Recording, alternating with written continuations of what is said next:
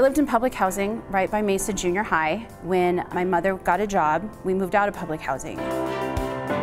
And it was then that I realized the gap between the kids that live in public housing and the kids that didn't. And I have never met anybody that works as tirelessly every day to fill in that gap. So we both have the passion to make sure that that gap's filled for future generations. Teresa Brice is that one person who really can make a difference. I don't have the skills that she has to go into rooms and turn people's minds.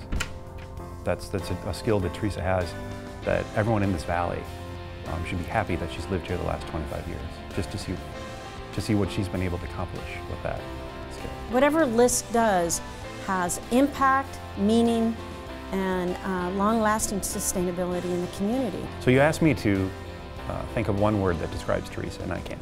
I can think of two words. I can think of kind, and I can think of tenacious. And I believe that she uses her tenacity to accomplish the goals that her kindness demands. She has worked to bring organizations and people and communities together to create something new that is driven by an interest of the people who were most impacted by it. In Arizona, we have the disposable house. People move every 3 years, which doesn't help create a community. Teresa wants to make sure that you can stay in the neighborhood you grew up in, you can raise your kids in the neighborhood you grew up in, and you can really build a neighborhood and a community.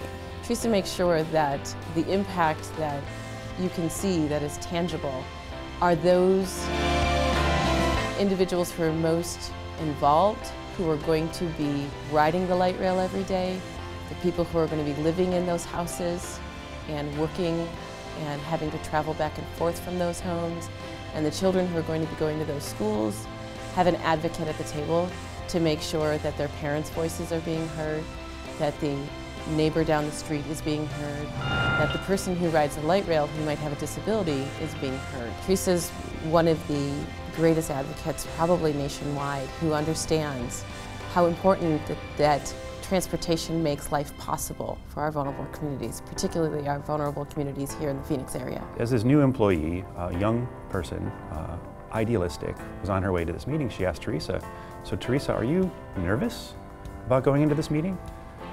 And Teresa says, "No, I'm not nervous. I know what their concerns are. I know where their anger comes from.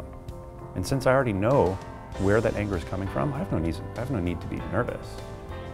I'm just going in to help them find the solutions that they need." I can really relate to why Teresa has decided to retire and spend more time with her family and her grandchildren. I'm a grandmother too, and I know what she's looking forward to and how she's going to be doing a new stage of her life, spending more time with her family.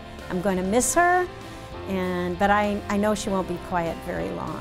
I don't think that I would be as successful or love my job as much as I do if I hadn't had her as my first boss at LISC.